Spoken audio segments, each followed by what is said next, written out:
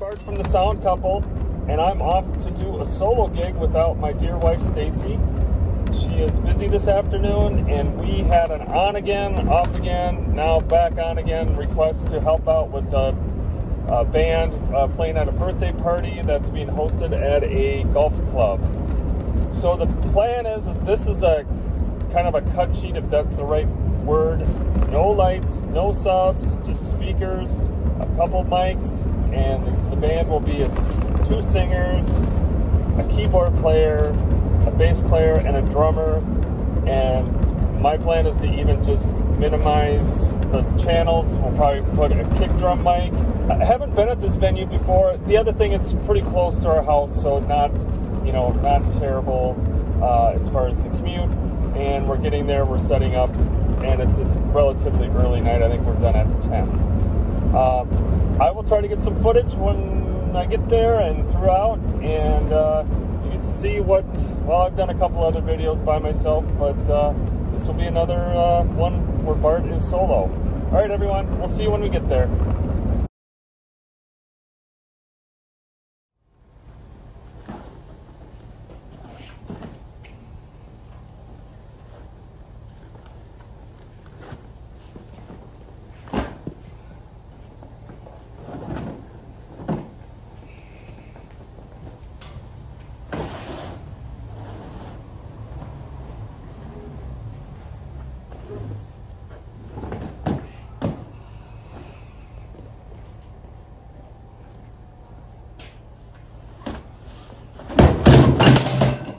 Wow, that was good.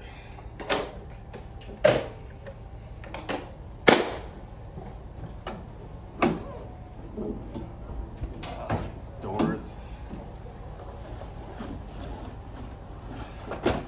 Problem is the carts are buried, so we have to stuff out when we get to the carts. Kind of drag.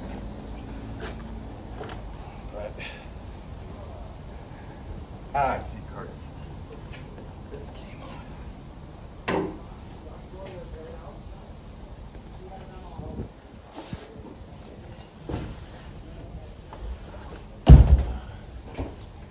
No further, no one to do. Okay.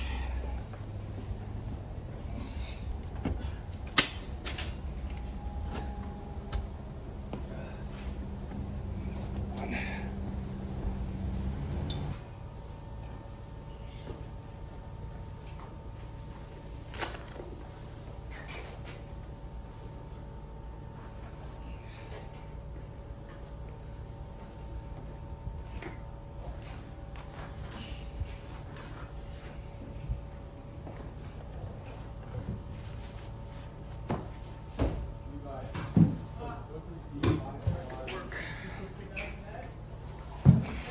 Okay, so I'm getting close to getting everything neat. I need to get that cord bag there. I got the mixer, I got the 2-wheeler here. It's just that there's really, unless I went way down there to get it all the way up here, it's not worth it, and it's not worth 2-wheeling it from here over to there. And the reason why, because I don't want to get it set in the 2-wheeler, be crouching down, lifting it up. So I'd rather just, I'm lifting from, pretty even with my waist, and just get it to where it's going, even though it's heavy. I'm only using my back one time. So unless there was like a way to do it right here, I could hoist it up if this car wasn't here. But I don't want to have to deal with trying to 2-wheel around this car, and so I'm just gonna go for it. Made it, no problems, just use your knees, and got it right onto the cart. Boy, I'll probably bring in the stage boxes. Not that probably need them, but technically, but sometimes it's just easier to get things routed. And I don't have any, well, they're buried in the cord bin there, but I do have some sub snakes, but I'm not going to dig those out. These are right here. We'll just use those. Probably grab the mic stands and those bag of cables, and we're gonna make our way in. Well, here is where we are setting up. They said anywhere in front of the fireplace. And we got power on the wall, which I don't know, we can do this on one circuit, so not concerned about power. But yeah, we'll keep getting, it's not a terrible voltage.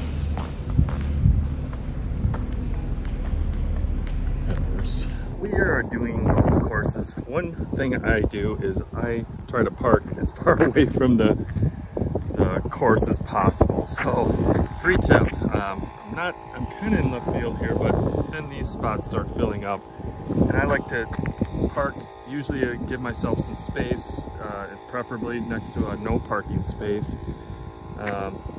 You know, just door dings and visibility, and just like to keep the truck out of harm's way if all possible. And then I have another tip. As soon as we get back in there, I'll show you, explain that one to you. Okay, tip number 2, and this really isn't related to golf courses or specific to golf courses, but when I'm looking at what side to put things on for our home base for this mixer and everything, I try to look at what potential traffic patterns could be. So when I'm looking here, I don't know, she said there wouldn't be anything on the other side of that room, but I see the door, there's service door. So we're gonna go to this side because any people traffic, there's the doors there, there's a door there. So I'm probably not gonna go quite all the way out, but this is the side I'm gonna err on just because I don't know what they could be bringing out of that door, and I don't want this to get in the way. The only challenge is going to be extension cords, and I didn't bring the runners in. Maybe if I spread, she said nobody's going to be coming past this point, so I think if I spread the speakers out far enough and just bring the board out, just kind of create a barrier, I think is what I'll do. Yeah. All right, I better get hopping here. But yeah, I think this will work.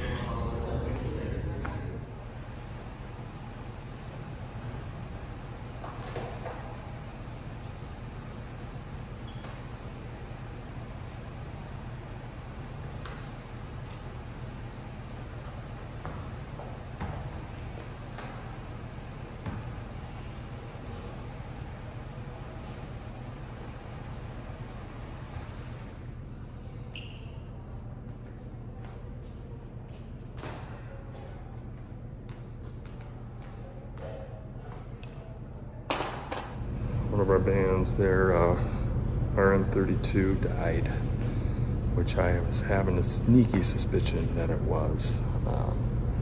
And I have one, so they stopped over, drummer stopped over at my house and picked it up because it died in the middle of the show last night for him. And so we'll get it fixed up for him. But in the meantime, they can use ours and be right on their way, although he didn't have a backup of the mixer. It's kind of scary.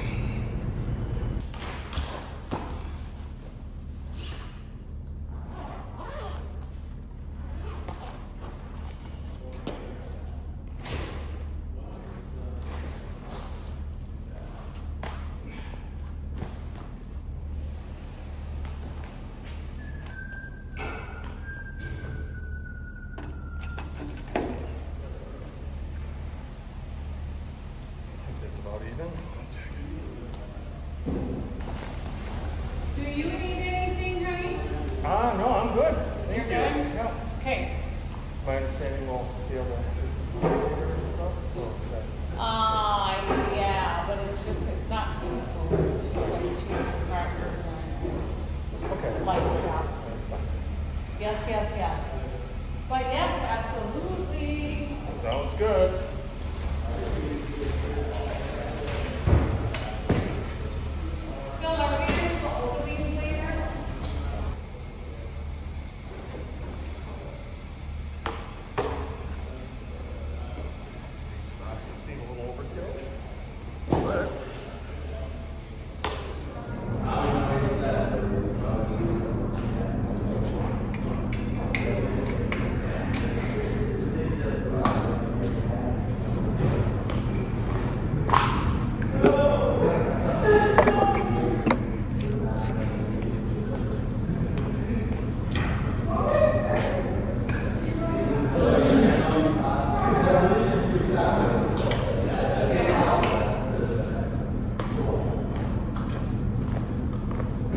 We got majority of the system set up. There's gonna be drums, keys, and bass. 2 singers. I'm only gonna mic the kick drum, and I guess 2 lines for the keys. I don't know. Hello.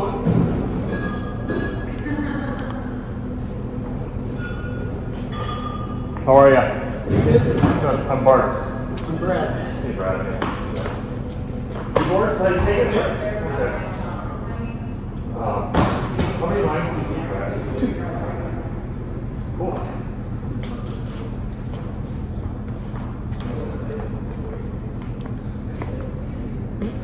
Just answer that question, 2. So now I can finish the input list. Okay.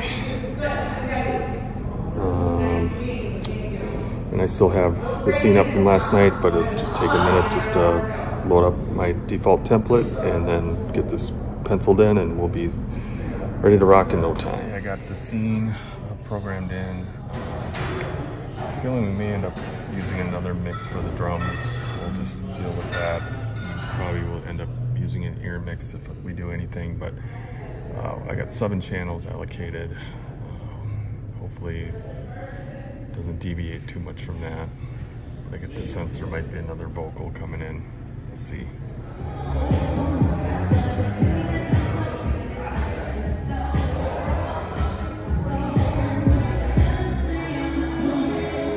Already started. Never just showed up. Or gets it up, bass clears.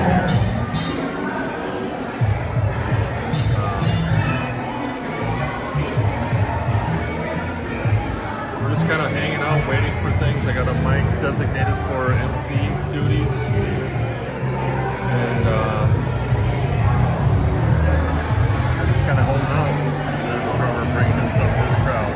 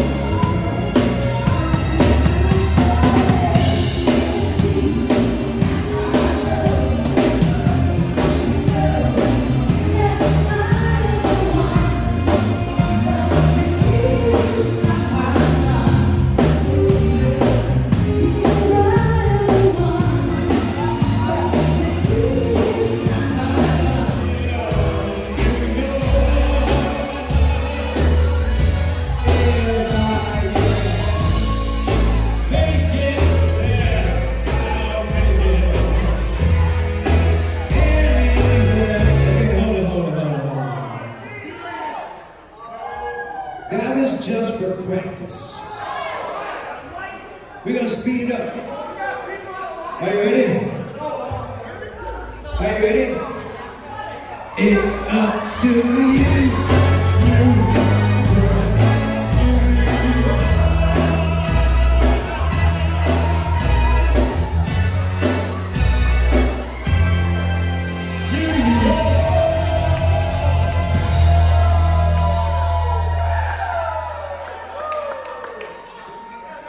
just informed that the bar doesn't close till midnight, and I'm wondering if I'm gonna end up just pulling back here so we can kind of sneak out of here. So I might just pull up here because I don't want to have to load out through the front of the bar. Yeah, I think I'm gonna pull the truck.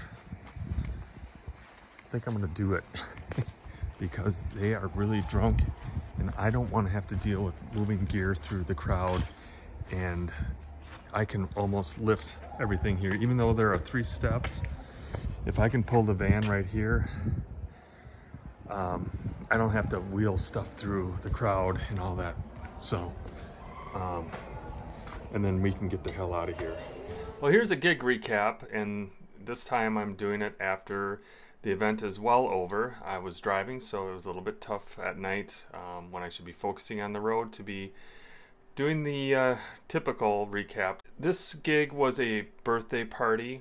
It was a 50th birthday party, and a lot of the younger folks, I'm assuming it was kids and other relatives, showed up and were participating in all the festivities as well.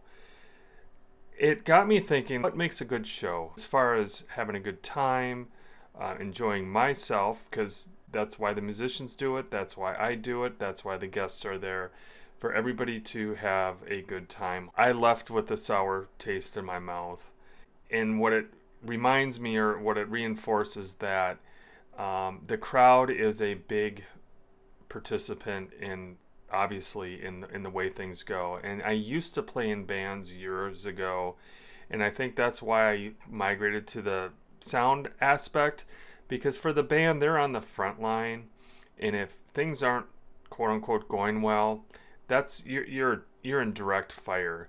For the sound guy, you're a little bit more indirect fire, in the sense that you can have a good night mixing the band. You know, as long as they sound good, that's a point to feel good. Production technical went well, that's a point of feeling good. But nonetheless, the crowd also plays a factor in how good your night is. And one thing I've noticed over the years is this increased demand by some audiences. And then that spills over to me. And that night, first of all, there was too much alcohol involved for some that just can't handle it. Of course, I'm out there, so there was a couple individuals coming at me and really just being assholes, demanding that the band plays certain songs, demanding that they cut, stop. It got to the point to where I wasn't sure where this one guy was going with this. He was pretty persistent and really flippin' rude and just being extremely obnoxious, and he really needed to go home and sleep it off. But as much as I understand, it still doesn't make it any easier.